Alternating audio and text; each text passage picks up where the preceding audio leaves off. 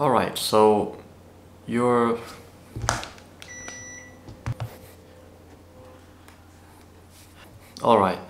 looking into how to prepare for the initial screening or written exam, which is the second phase of the IUHW School of Medicine scholarship process.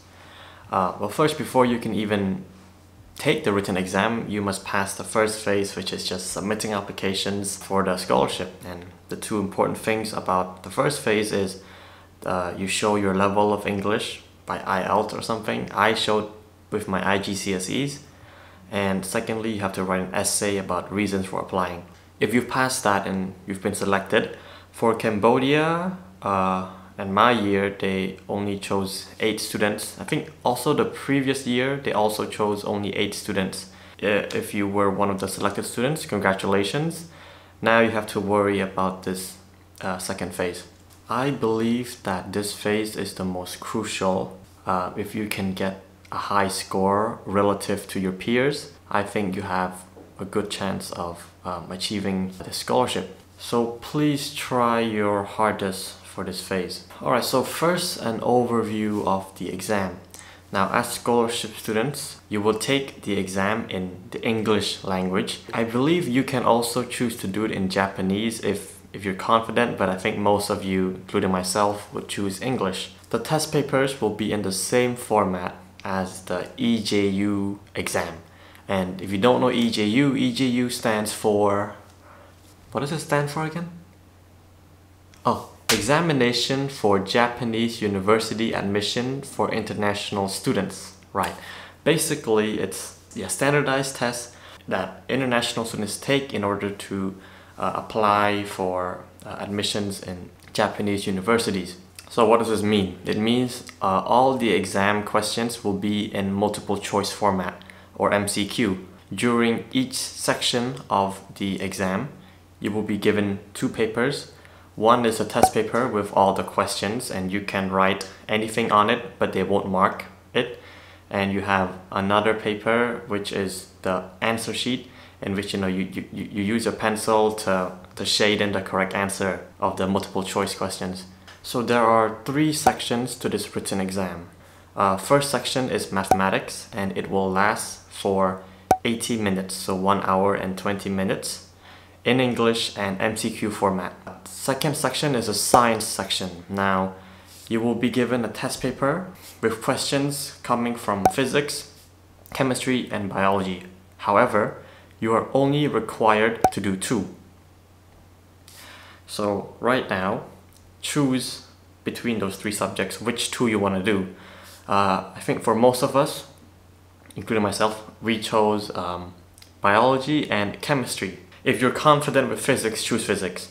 So the science test will last for 80 minutes, and you can partition those 80 minutes however you like for your subject. So you could do 40 minutes for biology and 40 minutes for chemistry, or how I did it, since I was better at chemistry than I was with bio, I spent 35 minutes on chemistry and 45 minutes on biology.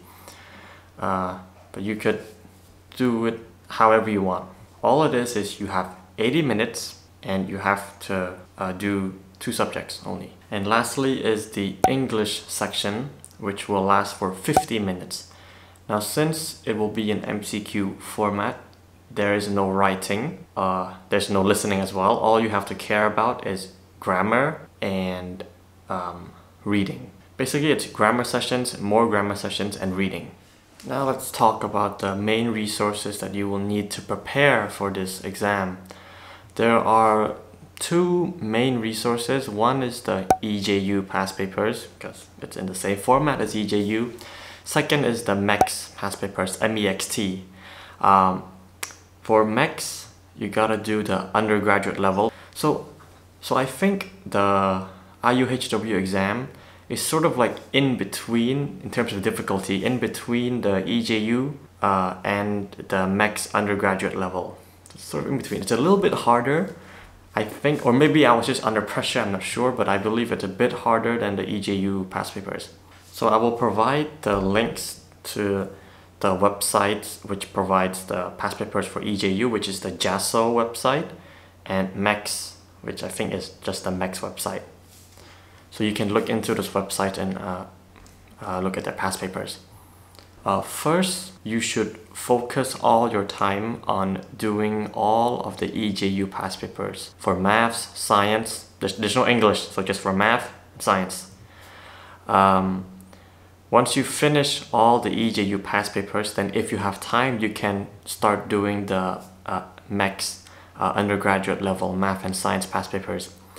For English, EJU doesn't have English tests as far as I know from the website, but MEX do, so you can do the past papers, English past papers from the MEX website. But for me personally, when I prepared, I managed to finish all the EJU past papers for maths, science, and I did some MEX past papers for biology, and I did all of its English past papers. I spent most of my time on biology and chemistry, and I spent the least amount of time on English.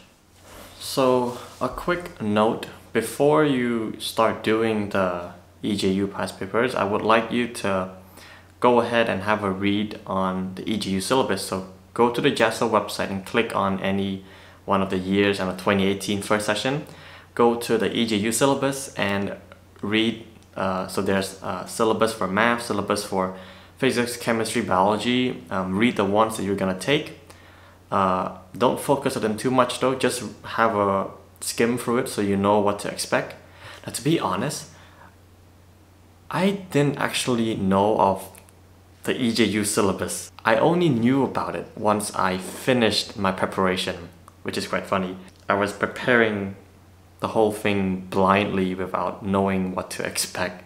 So if you have a look at the EJU past papers for mathematics, if you click on any one of the math past papers, you will see that there's two sections. One is a basic course and second one is an advanced course. If you think you have time, please do both of them, basic course and advanced course. If you're kind of short on time, then just focus on the advanced course, because I believe that in the real exam it is either equivalent or a bit harder than the advanced course. Alright, now I want to talk about math books.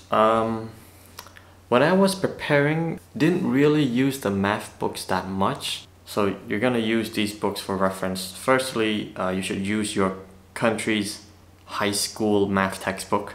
That should be able to help you review some of the main topics in math. Secondly is you should use the internet. I mean, just a quick search on the internet. I mean, you can get most stuff out of the internet. And also I'd recommend you check out this YouTube channel in which I forgot the name of, Euclidean. This Euclidean. He, I think, solved most of the EJU. There's even a 2019 one. Wow, I don't think that's on the website, the JASA website. He also does MEX, I think. You could check out his channel. I'll leave the link to his channel down below. He helped me with some of the problems. Secondly, I'd like you to have a look at Z notes. So I think you have to like sign up, and then I used A-level math Z notes and further math Z notes. It's sort of like this high yield notes format of all the different formulas and the different concepts you have to know. Next is this book by Serge Lang called A First Course in Calculus. I actually used this book to like review calculus, because this book is it's not in depth. Well, it's broad. It's not in depth, and it has a good amount of exercises. They're not too difficult. They're an excellent way to review calculus as a whole, and it has answers at the back of the book. So that's why I like it. Next, you might encounter problems with number theory, and for some of you, you've never really studied number theory before. So I'd recommend you this book for methods of solving number theory problems. You don't have to go too in depth. If you have time, just like read through it and look at the different properties of numbers, the theories and all that. You know, just touch on number theory. Next one is on geometry.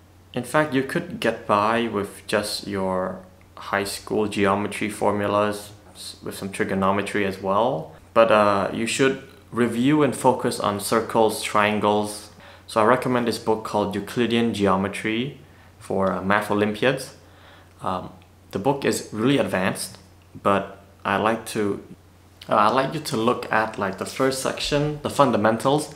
So angle chasing, circles, some of them are really advanced, but some of them are maybe overkill, but lengths and ratios, and you should look at, law of sine. Have a look through the whole book. I've only used it a few times only just to help, you know, get my brain thinking of the different techniques I could use. Don't stress on this book too much, because this book is way more advanced than you'll ever need, but I think this is a good resource.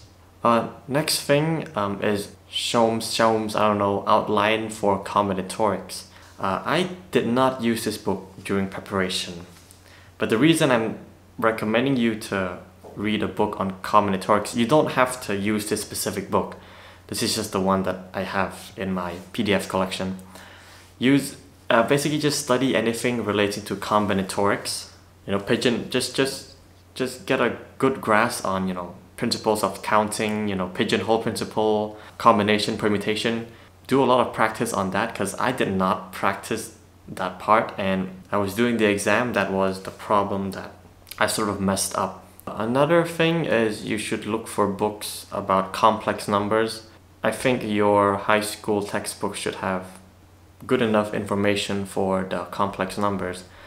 Complex numbers was, I think, the last problem of the exam I took, and it looked easy, but for some reason I think under the pressure I couldn't solve it. Damn, that sucks. When I did the exam, I believe I managed to nail the calculus problems.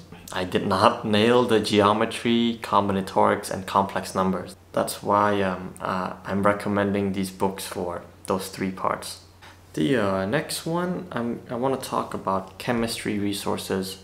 So again, you should first just use your high school textbook chemistry.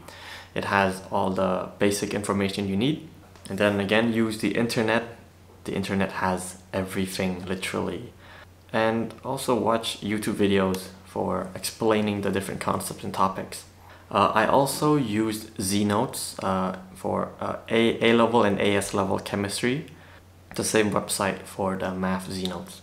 And I used the AP chemistry textbook, which use it as a reference, you know, so I could do extra reading and try my best to understand the different concepts. Oh, and here's a tip. You should try your best to memorize all the different rules and theories. I didn't really do that. I sort of just skimmed through them, but I didn't try and memorize them. So I recommend you understand them first and then memorize them. I would also like you to memorize the periodic table. No, not the whole periodic table. Okay, so first you should memorize the overall structure of the periodic table. Where are the transition metals? Where are the alkaline earth metals, the halogens, the noble gases relative to each other? You should know the structure of the periodic table by heart and how to use it. Secondly, I'd like you to memorize the first group, the second group, the halogen group, which is the seventh group. I'd also like you to memorize the first three rows of the periodic table as well. If you can memorize them, I think it can help you a lot. At least it helped me. I don't know, maybe you study a different way, but I memorized that part of the periodic table, and it helped me a lot through my preparation. Now for biology. I don't know why, but I seem to suck at biology. When I was doing the EJU past papers for biology, oh my god. It was the most stressful time. I didn't know I had so many gaps in my knowledge for biology. So then again, apart from using your high school textbook biology, the internet, and Z notes, A level and AS level biology, I think the standard book that everybody uses is the Campbell Biology. I think this book covers pretty much everything in biology, so that's a good book to use as a reference for the different topics that you will encounter in the test papers. This other book I didn't know of until now, so this is like OpenStack's biology. I only know about this right now as I'm taking the biology supplementary classes that they're offering, and they use this book. And when I look at this book, I was like, hey, this is pretty good. I wish I knew about this book when I was preparing, because it covers pretty much everything in biology, which there's a lot. Okay, all the textbooks I'm recommending you, don't try to read everything. Just use them, as I said, as a reference. Just read the parts that you need and try and understand the concepts, and memorize some stuff as well. So in the next video, I'm gonna go a bit more in depth on how I use these resources and how I study, and some tips and tricks along the way. My way of studying may be different from your way of studying, but I'm just sharing you my experiences. Thanks for watching.